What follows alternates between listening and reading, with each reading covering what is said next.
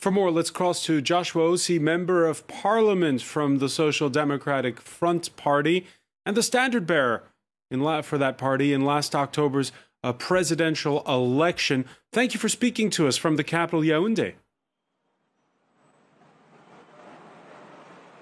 Thank you for having me. We heard the spokesperson from your party in that report. I presume, like he, that you welcome this call for dialogue? Well, we've been clamoring for dialogue for the past years, and I think 24 million other Cameroonians have been doing so. We fundamentally understand that you can't solve a political problem with bullets, nor in the courts, and we've been calling for this political issue to be brought back to the political arena. So Mr. Biya has finally understood that he was on the wrong path of history, and he has given in into going for a dialogue.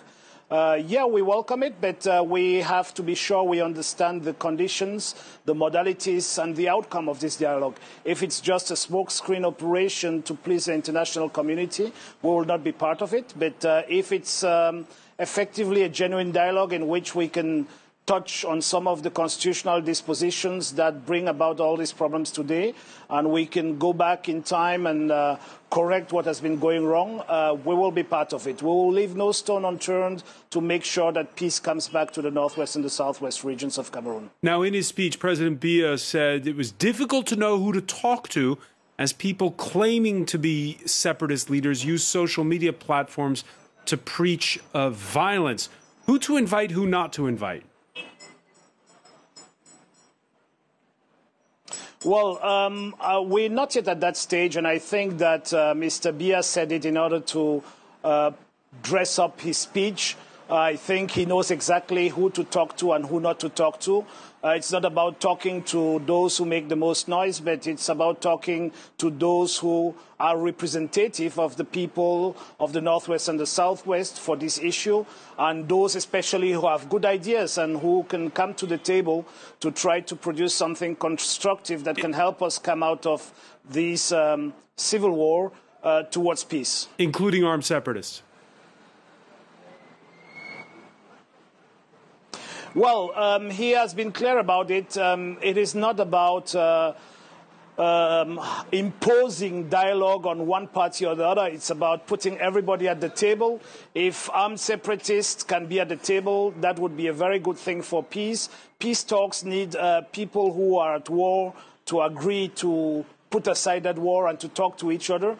So I don't see how the war can come to an end if one party to the war is not on it. You have two parties fighting each other, and then you have a lot of stakeholders, some of whom are victims, some of whom are part of the institutions in one part or the other of the divide. And so I think it's very important that all those who can bring something to make sure that we can come out of this civil war as soon as possible, and especially put in place institutions that will be long-lasting, inclusive, and make sure that this war doesn't restart just a week after the dialogue. All those parties should be welcome to the table. But I'm very sure the government knows exactly who has to be around and who not. Joshua Osih, one final question. Your thoughts on this dialogue perhaps taking place while the man who finished runner-up in those presidential elections, Maurice Kamto, is in jail?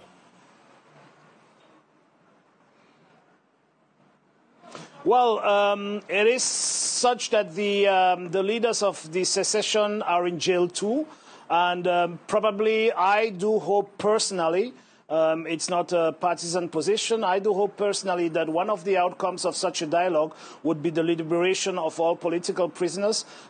We have been clamoring for the liberation of all Anglophones in prison, and I think I am in politics, and I would like to believe that Mr. Biya is keeping the Anglophone prisoners in prison to use them as a bargain possibility in these discussions.